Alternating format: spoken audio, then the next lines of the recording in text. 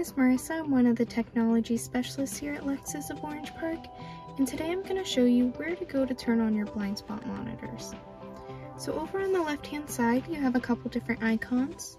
We're going to click on the one that has a little car.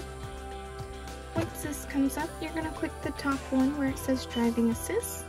This will bring up all your safety settings. We're going to look for the one that says blind spot monitor, and you'll just tap it until you see it turn blue. Whenever you tap the button and it turns blue, you'll also notice on the mirror the light turns on for you, letting you know it's active and